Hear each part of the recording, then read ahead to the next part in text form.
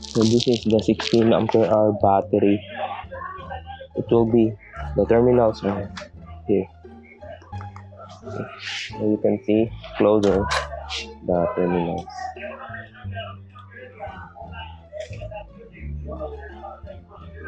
So mounting the battery is very simple since it has casing and the protection is this key. So you have a key so to secure it.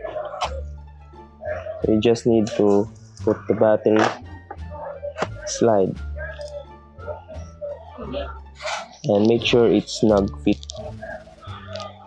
And what I do is I also use these straps to secure it firmly.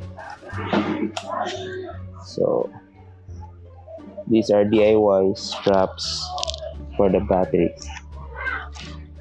just extra secure for the batteries, because when you're running fast it tends to vibrate a lot. Okay, so after installing the straps and the battery, you just need to lock. So even if you remove the straps, it cannot be easily removed. So you need this key to remove the battery during charging. By the way, charging tips: when I charge, I always remove the battery from the bike to prevent shortage or unexpected output. So here is the switch from off to turn on.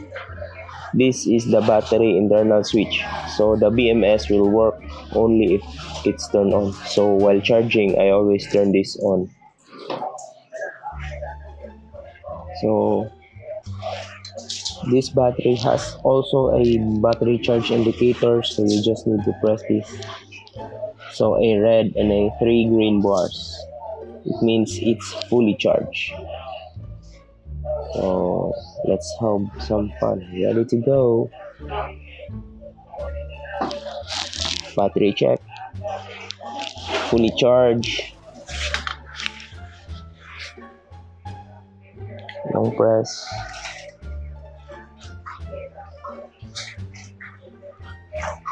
Now it's on.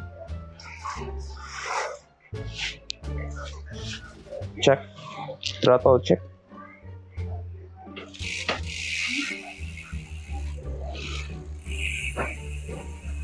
Alright, let's ride.